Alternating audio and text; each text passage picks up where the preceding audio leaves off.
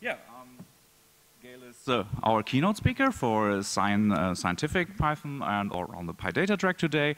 I think the most of you know Gaël already. He's he's like the core member, or like one of the main contributors to the scientific stack. Yeah, please welcome Gaël. It's working? Not yet. No worries. Okay. Am I on? Good. So screen is working, mic is working, slides are working. Cool. Okay. So thank you everybody for coming here. Thanks a lot to the organizers and to Alex for the introduction. So I think we'll agree that EuroPython is pretty cool, right? Yeah, right. So the cider event was really cool yesterday, so I hope you all got coffee this morning. I did? Okay, so what I'd like to do in this talk is to address a bit the very diverse community that we have here. And so what this talk tries to be is a reflection on what we have in common, which is Python. So I'll be talking about things you don't understand, which is my science, and things that I don't understand, which is web development. So I don't know how I get into these horrible situations. Anyhow, I did at some point a PhD in quantum physics, so I think I qualify as a scientist. But these days, I do computer science for neuroscience. So what we try to do is that we try to link neural activity, so firing of the neurons, basically, to thoughts and cognition, like what you would do when you drive a car.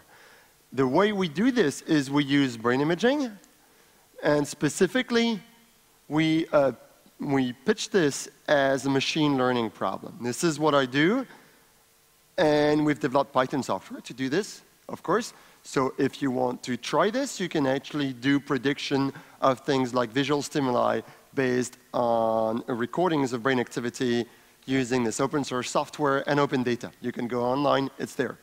But I won't be talking about this today. So on the way, we created a machine learning library, which is known as scikit-learn.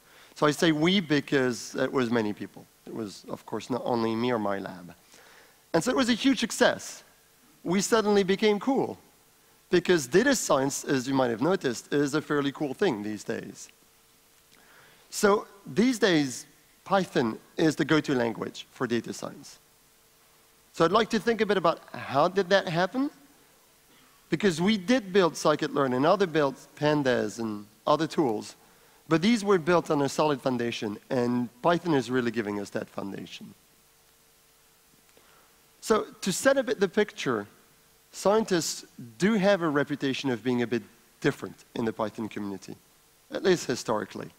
You may say that they come from Jupyter, but then to us, web developers are very different.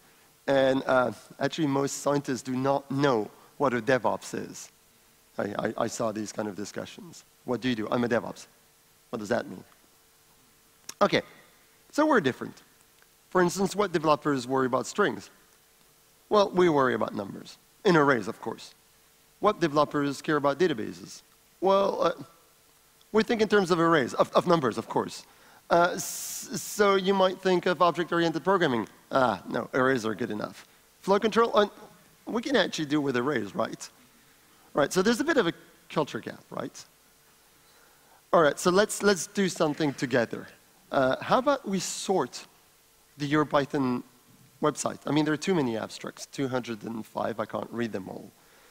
And they're hugely varied. They go from OpenStack to making $10 million with a startup. So let's find some using data science. And so the way we'll do this is that we'll do a bit of web scraping to get the data from the website. I could have asked the conference organizers, but that was boring, right? And then we'll do a bit of text analysis, and then we'll do data science, and we'll give you topics. So the nice thing about this example is it walks us through a good part of the whole Python stack. That's why I like it. So we're going to be using things like URLlib or Beautiful Soup, but also scikit-learn and Matplotlib or word cloud for plotting. So the first thing that we're going to do is that we're going to crawl the website. And so our goal here is to get a schedule. So from the schedule, I mean to retrieve the list of titles and URL. And then we're going to just crawl the pages and retrieve abstracts. And I've been doing this using Beautiful Soup. If you've never used it, it's an awesome library that allows you to basically do some matching on the document object model tree of an HTML page. So it's really awesome. The scientists would never have developed that. Then we're going to vectorize the text. The idea is that if you get a text, it's a bunch of words, right? Or characters. So for each document, we're going to count how many times a word appears, and we're going to put this in a table. So we're going to call this the frequency for each term. So here we have a term frequency vector that's describing my document. And you can see that the most common word is A, and then the Python is very common. So maybe that's not a very good description, because some of these terms are all over the documents. So what we can do is that we can do the ratio between the terms all over the documents, the frequency of the terms over the whole database, and the frequency of the term in the document. So we call this the TF-IDF, so term frequency inverse document frequency. And you can do this with scikit-learn using what's called the TF-IDF vectorizer. OK, so now I feel a bit more in my comfort zone. I've gone from text, which I don't understand, to vectors of numbers. Oof, feels better. So if we look at all the documents, then we have a matrix, right? A 2D array that gives us the terms in the document. So it's the term document matrix. This could be represented as a sparse matrix, because most of the terms are present in very few documents, right? So we can use the SciPy stack to use sparse matrices. And the good news is that the scientific community, not even the scientific Python community, has developed lots of fast operations for sparse matrices.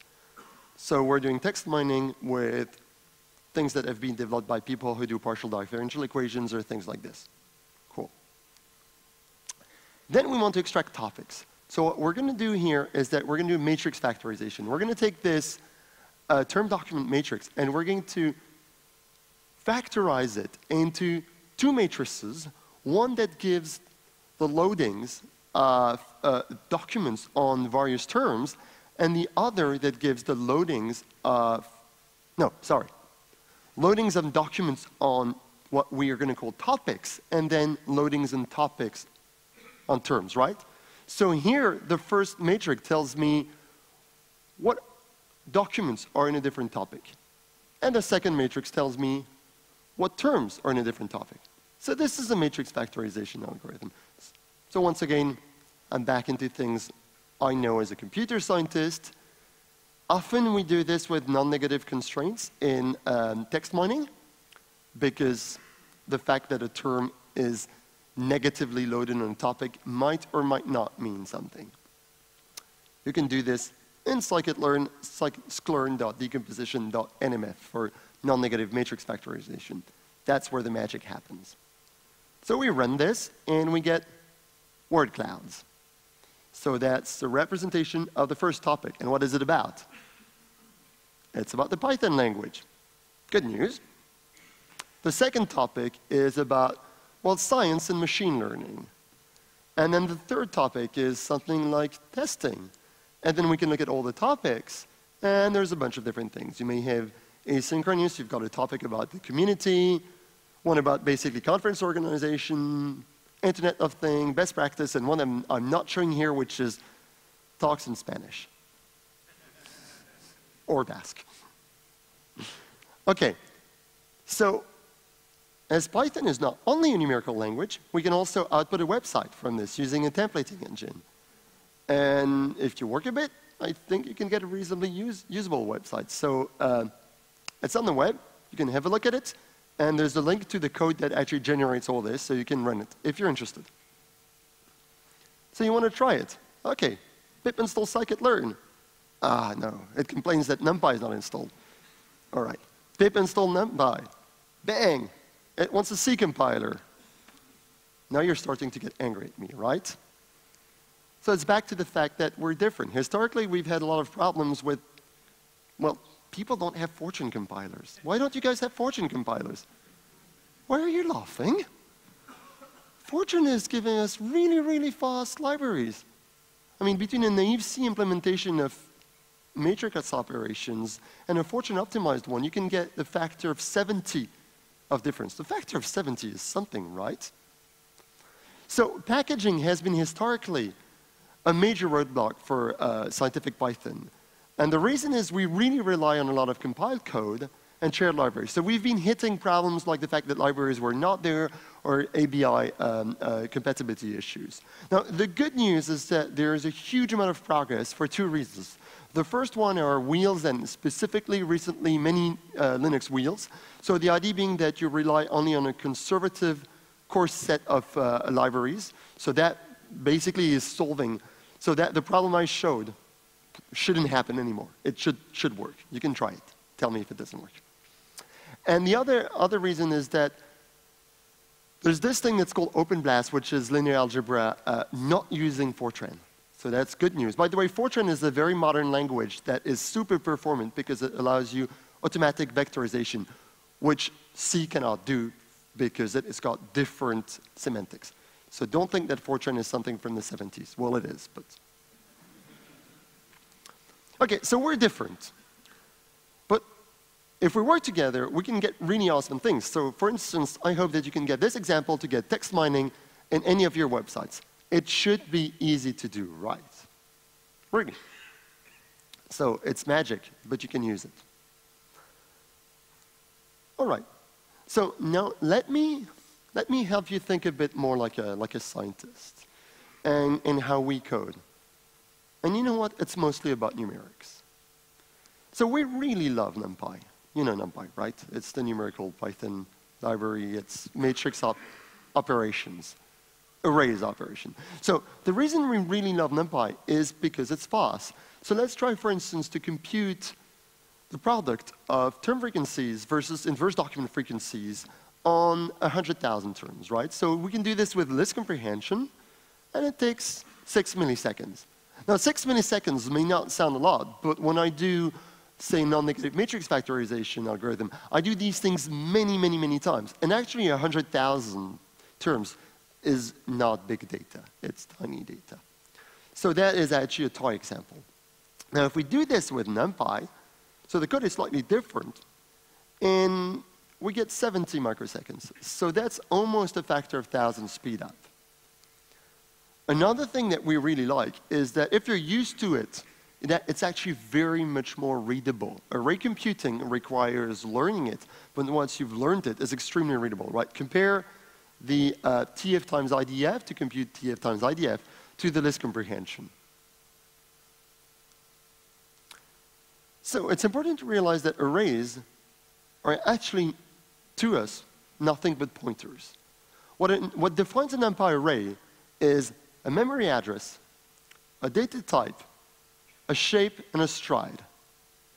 So the shape and the stride are things that tell you how you can move through the array, and basically you're moving through the array by pointer arithmetics, okay? You're just moving from one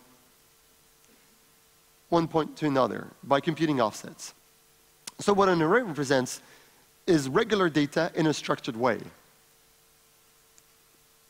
So this is really important because it matches the memory model of just about every numerical library, whether it's in C, C++, Fortran, or actually, I believe, other languages, most languages. So it allows us copyless interactions across this compiled language border. So for me, the value of NumPy is really that it's a memory model. So let's look a bit at why it's fast. So if you're computing TF times IDF, one thing is that you're not getting any type checking during the operation. You're getting all the dynamic type during the computation to know what TF times IDF will do. But then it's compiled code that runs the operation. But then maybe most importantly, you're using direct, regular, sequential memory access. Okay? So you're just grabbing your data. There's no pointer dereferencing. Well, there's one, but after you're done, you're just grabbing chunks of data from the RAM or from the cache, and that's really fast. And so then your CPU or your math kernel library can implement things like vector operations using, for instance, SIMD operations. So that's what really, really makes NumPy fast. The type checking is part of it, but it's not only it. All right. So it's much faster than this. It's cool. Now let's look at this. Once the array gets big enough, then suddenly we get a factor of 2 cost in compute time per element. So do you have an idea what this may be due to? Excellent. It's cache. So 10 to the 5 elements, that's approximately the size of a CPU cache. You could do the computation, you know, these are probably float 64, so they're 8 bytes. Right. So the problem is that memory is much slower than the CPU. So your goal when you want fast calculation is to get things in the CPU as fast as possible. And here, you're starting to get out of the cache. So that's bad news for array computing. But there's even worse. If we do a slightly more complex operation, so TF times IDF minus 1, then the cost actually starts increasing. So what's going on here? Well, if we look at what's happening, Python is computing TF times IDF and creating an array that we don't see. I'm going to call it temporary array. And then it's removing 1 from this temporary array. So what we're doing here is that we're really moving things in and out the cache hugely. So we get pretty bad cache invalidation here. So, and this is because of the Python computing model. It's just the way Python works. So we can time this, and we see that there's a huge cost to removing this 1 in terms of computation. Okay, we can play a trick, is that we can unroll this and do things slightly better by using an in-place operation for the second one. So the idea is that we're reusing the allocation of the temporary array. We're not allocating arrays twice. If we do this, it gets much, much faster.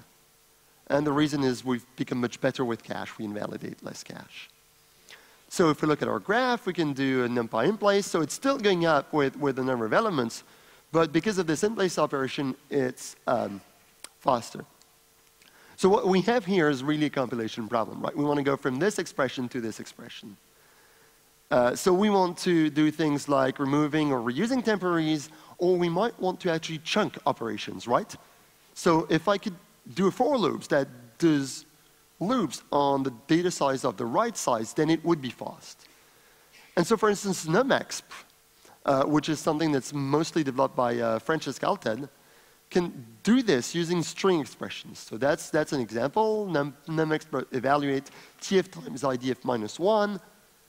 And without being clever, numexp was clever for us, you get the speed up. Okay? So you get the same speed up as NumPy in place. All right? So have you heard of Numba? So Numba is basically a just-in-time compiler, well, a compiler that does these kinds of things with bytecode inspection. Another approach is a nice package that's called lazy array that basically builds an expression but doesn't evaluate it and then evaluates it when you call it. Okay? So basically it's going around the Python evaluation model. And I'd like to point that this is actually not a problem that is specific to scientific computing. It's a similar problem to things like grouping and paginating SQL queries. Now, I'm talking about things I don't know here, right? So just to summarize the kind of things you could give to your CTO or your CEO, if it's too small, you get overhead. Overhead of Python, overhead of creation of arrays. If it's too big, you fall out of cache. So your optimum lies in the middle. We probably want to be lying here because that's where big data is, that's where the magic is, the money is.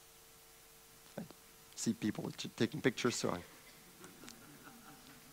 this part, right? Okay. What if we need flow control? For instance, we don't want to divide by IDF when it's 0. So I told you we don't use flow control. So what we're going to do is that we're going to do an expression that's a test expression. It's basically saying that where IDF is 0, that returns an array of booleans, then I will put TF-IDF to 0, okay? So that way we don't need flow control. Cool.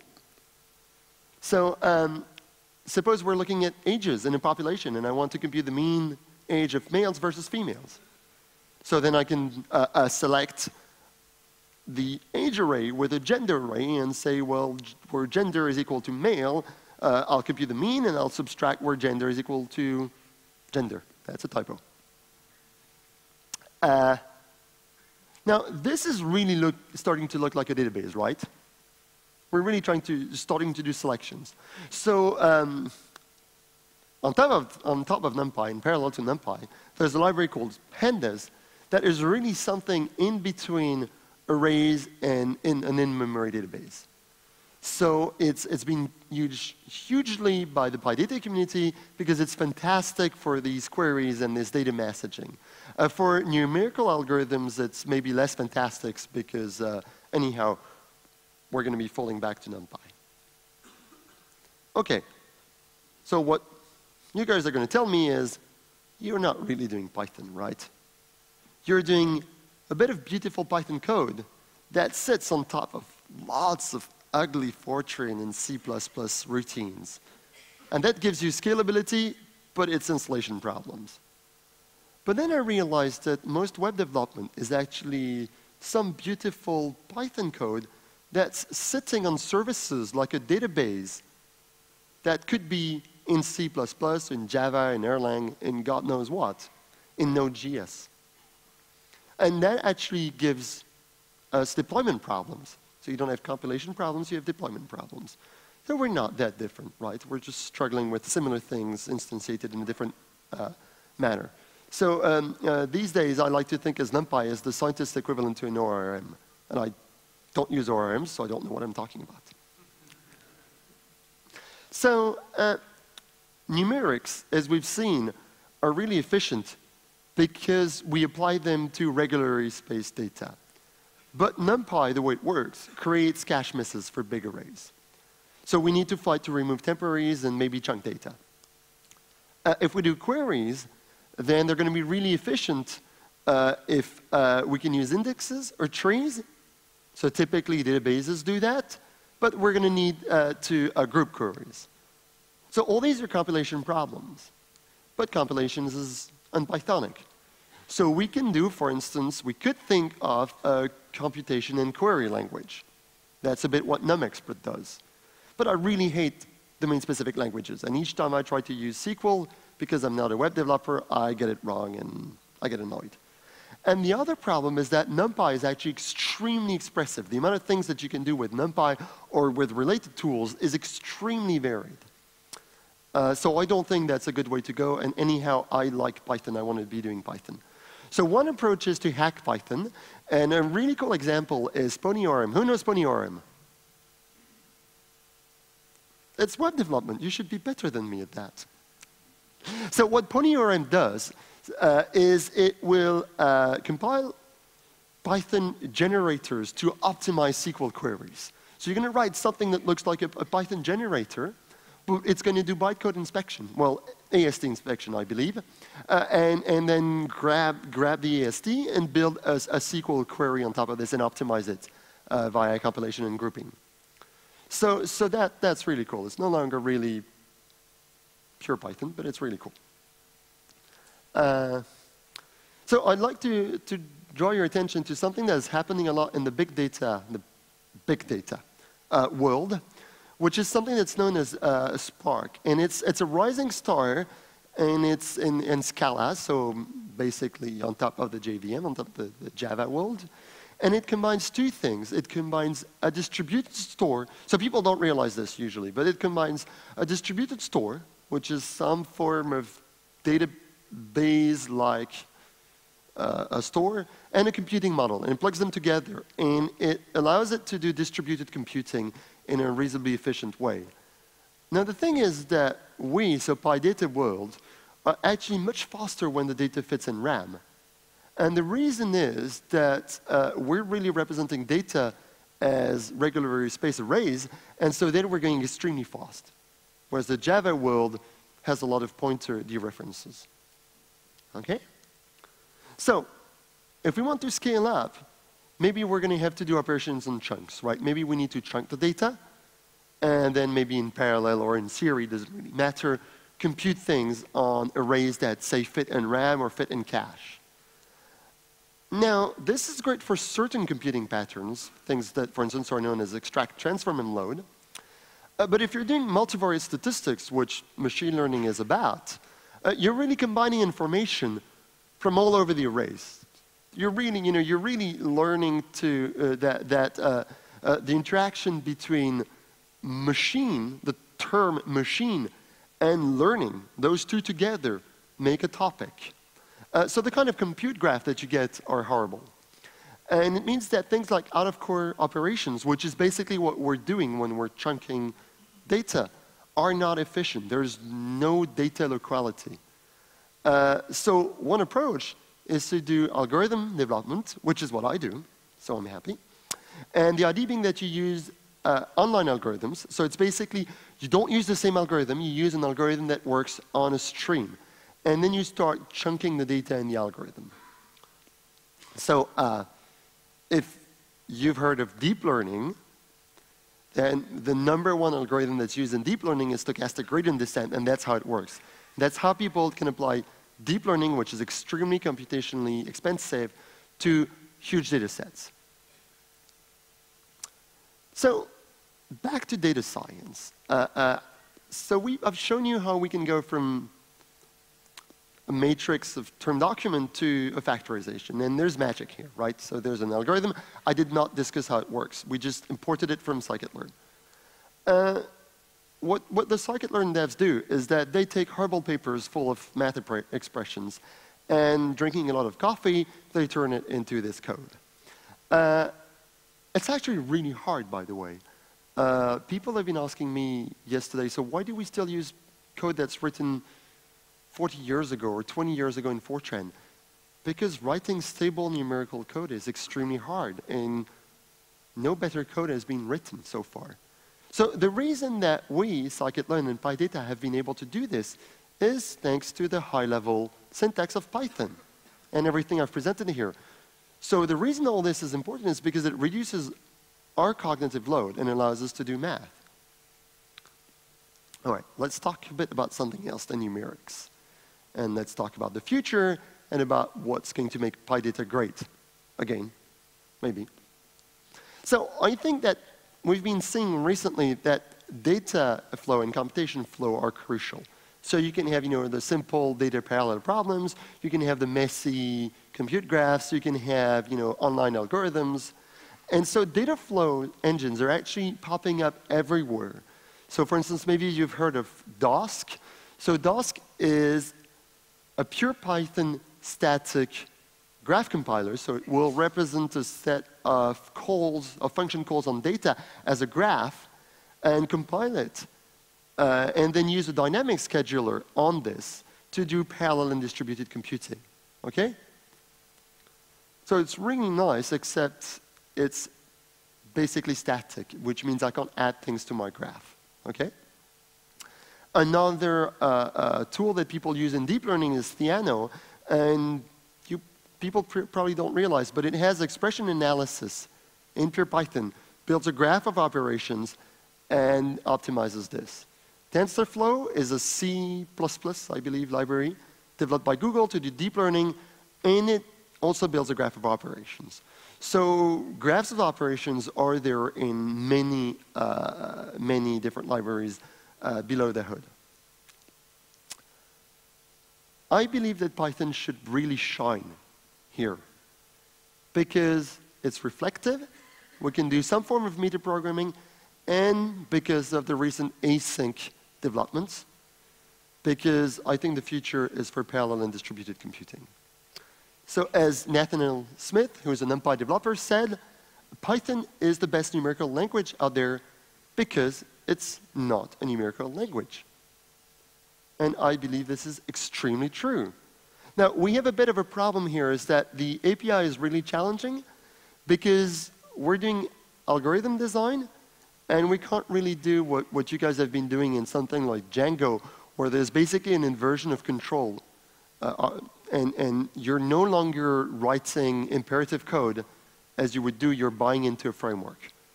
And I don't believe that we can write really complex algorithms like this. There's just too much cognitive overload. But it's just an API design. We'll solve it. So in terms of ingredients for future data flows, I think distributed computation and runtime analysis are really important things. And for this, I think reflexivity is central. It's really useful for debugging. By the way, if I'm not in Python, the number one thing I miss is the ability to debug. And I can debug in a high-level way, which means I can debug things like numerical instability in my algorithm. And that's really hard to do. You know, you've got something that blows up somewhere in terms of numerical precision. Python is fantastic to debug this. I can do interactive work, which is how most data scientists work. This will enable us, this already enables us and will enable us more code analysis, which is going to be really important for being efficient. And it gives us persistence, which is extremely important for parallel computing. Because when you're doing parallel and distributed computing, you need to move data, well, you need to move objects around between different computers, and you need to move code. And for this, you need reflexivity.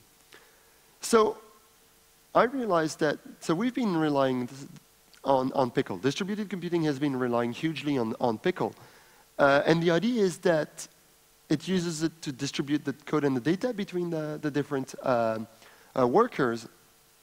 But we can also use it to serialize intermediate results. Okay? So that's one way of doing computation on data where all the intermediate results might not fit in RAM. It can be made very easily with Python. And another thing that we do is that we actually use Pickle to get a deep hash in the sense of a cryptographic hash of any data structure. So that's really nice because it allows you to see if things have changed or not. So to avoid recomputation. Now the problem is that Pickle is actually very limited, the way it's implemented in the core library. For instance, there's no support for lambdas. And these things are not fundamental limitations. They're trade-offs, basically. And so there are variants of Pickle like Dill or Cloud Pickle. And I must say that I'd really like one of those two, or maybe IDs from one of those two, to go in the standard library, because it's actually limiting hugely parallel computing not to be able to pickle everything. So I realized we're never going to be able to pickle absolutely everything. And I also realized that I can write code that always pickle. That's what I do. But when I give this to not very advanced user, he will at some point write the code that doesn't pickle. So for me, by the way, this is more important than the GIL. That may be surprising, but when you get to know distributed computing well, these things are a problem. Data exchange, basically. Now we have this small library that we call JobLib that allows us to do ingredients for data flow computing. And one thing it does is a very simple parallel computing syntax, which is basically a syntactic sugar for parallel for loops. And behind the hood, it uses threading or multiprocessing or just about any backend you can plug in. You can plug in your own backend in there. It does fast persistence, so it's basically a subclass of Pickle that does clever things for NumPy arrays. And it gives primitives for out-of-core computation. The reason I'm pointing this out is it's actually very non-invasive syntax and paradigms. So this, with a library like JobLib, we can write algorithms. And it's actually used inside scikit-learn, even though you may not know it. It's fast. It's been designed to be fast on NumPy arrays. And it's getting more and more an extendable backend system. So I'm looking forward to a world where we can use things like Celery to basically distribute computation from scikit-learn in more of a web development environment. I don't know if it's a good or a bad idea, but I'd like to try it. So I think the Python VM is great. It's awesome. And one of the reasons it's great, it's because it's simple, which is what a lot of people have been criticizing. So for instance, the Java world tells us that they have software transactional memory, and it's really cool. It would be nice for Python, but I personally really need to use foreign memory. I need it. And interestingly, Java has gained recently jmalloc to allocate basically foreign memory. We'd like better garbage collection. We really would like. But just about every C extension relies on reference counting. And the reason is it's actually very easy to manipulate the reference counting if you're not sitting in the VM, right? So basically, the Python VM is something that I can manipulate without being inside it, which means that it's really great to connect to compiled languages. And I'm talking to people in the conference. Many people actually use this. Many people use libraries that have been developed in another language through Python. And I'd like to draw a bit of attention to Cython. Who knows Cython? Good. Who uses Cython? Good. It really gives us the best of C and Python. You can add types for speed, and they've done things so right that when you type a NumPy array, it basically becomes a float star. So a float array in C, so super fast. But you can also use it to bind external libraries, and it's surprisingly easy. The good thing is suddenly you're working with C libraries, you're working with C-like code without any malloc, free, or pointer arithmetics, which is, for me, the #1 problem of these languages. So I see this as an adaptation layer between the Python VM and C, and it's really a fantastic tool. By the way, I think everybody should be writing C extensions using Cython, because it's an abstraction over the CPython library, the CPython API. So for instance, you can write code that's very readable, and that compiles with Python 3 and Python 2, even though there's been a lot of changes in the CPython API. So it's also good, I believe it's also good for the NumPy core developers, because they'd like to change things in the CPython API, and if everybody writes Cython, they will be able to, because Cython will do the impedance matching. Okay, so we scientists can work with web developers, and we really actually get to love each other, I believe. Actually, I'm really serious here. I actually really enjoy people who are not doing science in the Python community. First, they teach me things. Second, they make fantastic tools that I can use. And so I'd like our tools to be useful for us. And I'd like to point out that scikit-learn is actually really easy machine learning.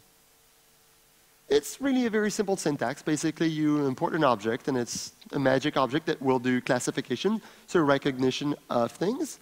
You instantiate it, and then you give it data. So it's basically matrices, right? We only do matrices. And so you have to figure out how you convert your own data to matrices. And then you call fit, and then you call predict. Okay? So one of the successes of scikit-learn is this encapsulation. People have really loved the fact that the classifier is a semi-black box, so they can use it without fully understanding it. So that's another thing that Python has given us, is object-oriented in a really, really cool model that allows to do object-oriented programming without, say, crazy class diagrams. And another thing that we've used hugely is what people have called documentation-driven development. So there was a talk about this. So to try to make this API as simple as possible. What I'm trying to get at here is that we're trying to give you a high-level, simple API to reduce your cognitive load, just like Python and NumPy reduces our cognitive load when we're implementing these algorithms. So we all do very different things here, and we can all benefit from each other. But we can do this only if we're really careful to reduce each other's cognitive load on what the other does not understand. I think that's extremely important. So it's important to be didactic outside of one's own community. And actually, Python is really good at this. The Django documentation is known as being really excellent. Python worries about syntax being beautiful. So to do this, we need to do things like avoiding jargon. So machine learning is really bad. It's full of jargon. We in scikit-learn try not to have too much. We need to prioritize information. And so, for instance, students that are applied math students and learn about numerics, I hate to tell you, they don't care about Unicode. Even the French ones that have umlauts on their first name. One recommendation I have for people that do API design is build your documentation upon very simple examples and examples that run. So one thing that we do is that we have this thing that's called Sphinx Gallery that basically uses Sphinx. Sphinx is awesome, to build our documentation running all the examples. So it means that the examples must run. They must run fast. It means they must be small enough to run. And so I think that has helped a lot, both the documentation but also the API design of scikit-learn. All right.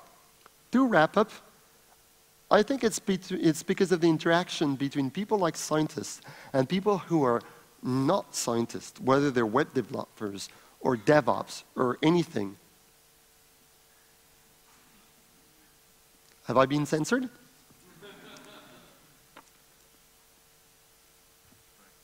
Oh, okay, cool. Yeah. What was I saying? Well, anyhow, the Python language in its VM is the perfect tool to manipulate low-level concepts, whether they're arrays or actually you can manipulate things like trees in C with high-level wording. And I personally think, it's a personal opinion, but this has been key to the recent success of Python. Python has been growing hugely, and when you look at how people are using it, at some point, they're plugging to something low-level very often. Dynamism and reflexivity are crucial because it enables metaprogramming and debugging, but we also find that we need for compilation, for speed. So then there's this tension between dynamism and compilation. And I have the feeling it's everywhere. It's also in web development with, say, compiling SQL queries. And I'm extremely excited about the PEPs that Victor Stinner is pushing forwards, like guards on internal structures to allow checking at runtime for modifications. So that will allow us any kind of hacks that we do on the code to be invalidated if the environment changes, or the PEP for functional specialization. Finally, I think that PyData has gained and will gain hugely from a database world and the concurrency that are developed a lot in the world and DevOps world. But I think it can also give back things like knowledge engineering and AI, which are really growing hugely. And just in case you haven't noticed, data science is disrupting just about every job that you're doing. So it's cool that there is data science in Python. All right, that's all I have. Thank you.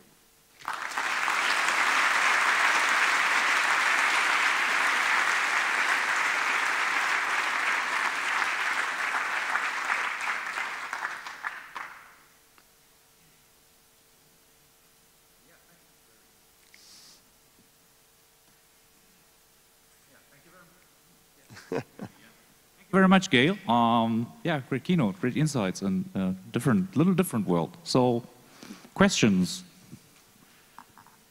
Raise your hand. Okay. Mike.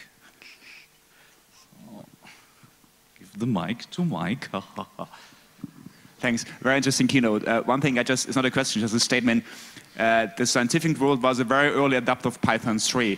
I think they were just several years ago. Most of the scientific stack was in Python 3, which is a great thing. I actually can use pretty much any good scientific package in Python 3. That's something I want to add. Yeah, and I agree. And the biggest cost of Python 3 first was the change of the CPython API. And so actually people still in niche applications have code that doesn't run on Python 3 because of the CPython API. But all the main libraries, by vast margin, run on 3. And everything I do runs on 3 and 2. Question? Okay, you probably get that a lot, but I will ask anyways. Have you heard about PyPy? I was actually trolling a bit in my talk. Yeah, I know a lot about PyPy. To give a bit of background, my brother studied language theory, so we've had crazy discussions all the time. So yeah, I know a lot about these things. And part of the things I wanted to talk in my talk was the fact that it's not only about type checking. NumPy is not only about type checking, it's about the memory model. And I think, by the way, PyPy has progressed hugely in this sense, which is it is no longer trying to say, I'm going to control the memory for everything, which historically was a big roadblock for us. I mean, I could not believe that PyPy would be useful for scientific computing because for a long time I heard that the end goal of PyPy were things like software transactional memory, which is really cool, by the way, but will cost us things a lot in our world. And the other thing is we're not going to get rid of the compiled code because there is so much history in making those algorithms really good, and it's extremely hard. But I do believe that what the PyPy world is doing, which is a lot of analysis on the code, is extremely, extremely useful. That I absolutely believe. Thank you very much.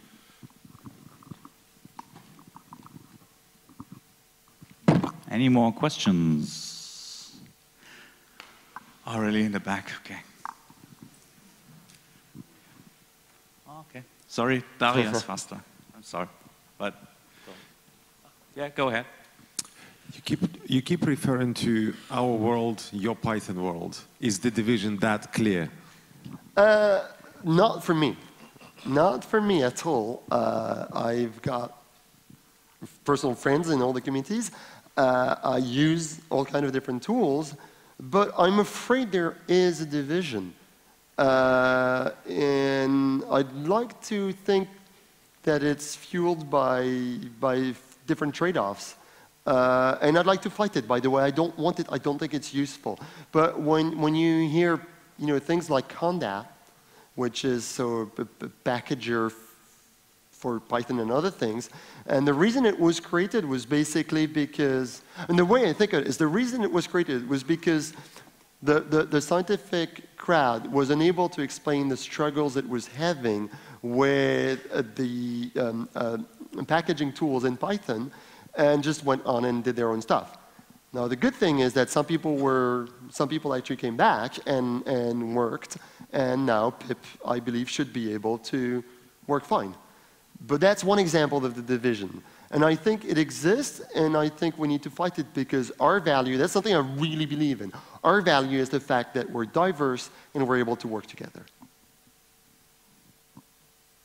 A quick question. How do you see the scenario in 5-10 years, Python comparing to other languages like R or the old Wolfram or new things? So R or? Wolfram language. So you're talking in the scientific Python, in the scientific world? Yeah. All right, I'm going to be extremely opinionated. I think R will die. So, well, to give you background, when we started scikit-learn, almost 7 years ago, everybody would walk up to us and say, you guys are crazy. Everybody does R, or machine learning. Everybody does MATLAB. Okay, 7 years down the line, nobody is mentioning this. So, by the way, R is awesome, not as a language. It's a horrible language. But in terms of libraries, as I told you, numerical algorithms are really hard. Well, R has a crazy amount of them. And for me, a statistician, R is the reference. But the value of data analysis is not only in numerics, it's in combining things. And I think we have an edge here. So MATLAB, yeah, I think we're eating MATLAB slowly. And they're fighting back. I'm getting emails on a monthly basis. Get a training to come to MathWork to see how we're cooler than Python. But the fact that we're going up, whereas they're pouring money to fight us, is telling me something. Maybe it's going to take a bit of time, but in the scientific world, I mean, the strong container would be Julia. Julia is a typed language that is able to do fantastic type inference and compile to extremely fast code. Actually, it uses the LLVM. I really don't like it. I mean, it's a fantastic language. It's awesome, fantastic language design. I really don't like it because it's a numerical language. And they don't think of it that way, but it's the whole community is a numerical community. And I'm worried that it's going to paint itself in a corner. Yeah, Gil, thanks for the fantastic talk and the fantastic library. Scikit-learn is only one of the libraries in the scikit family. There is also scikit-image and scikit-bio. What is your relationship with this scikit family? So that's very historical. We used to have, that's like 2008, there used to be a scikits with an S, namespace package. If you guys remember namespace packages, they're one of my nightmares. In SciPy. And that's how we all started. And then we took it out of SciPy because SciPy was getting too big. And then we got rid of the namespace package. It used to be called scikits.learn, and we turned it to scikit-learn, and it means scientific kit. It's very historical. But what's our relationship? I guess we're friends. We're good friends. Okay, last question. No? Yeah, Fabio. Oh, Fabio. Yeah. One, it's sort of question and to point out one specific thing about Conda that is beyond Python and beyond pip is where it comes to struggle.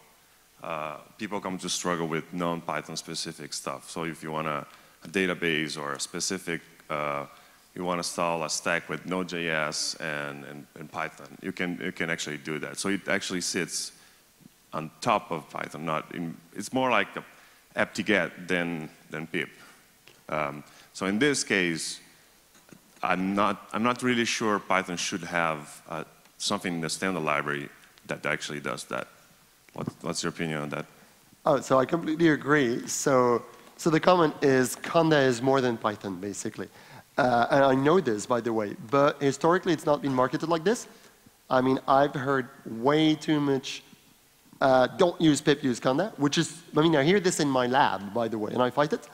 And the other thing is, I haven't seen much work go from Conda to, I'm not even talking about contributing back to pip, but I'm talking about explaining what was being learned. And I think it's extremely important. I would like Conda Forge. I'm going to say bold statement, but I would like Conda Forge for Python to either die or to push automatically to PyPy. Pushing automatically to PyPy would be awesome, but we need one place where we can tell everybody, go and get your stuff, and we need this place to be good, and we need to work together. And in a sense, Conda has achieved this because, and one thing it has created is it's created maybe an anxiety, or at least it's shown that you can do things better. But you need to go all the way back and get back in the wider Python ecosystem, the improvements, because it's all going to benefit us. Okay, so we have one more thing to announce, so please don't run away after you've given a fantastic, enthusiastic applause for Gaël's keynote. Thank you very much, Gaël.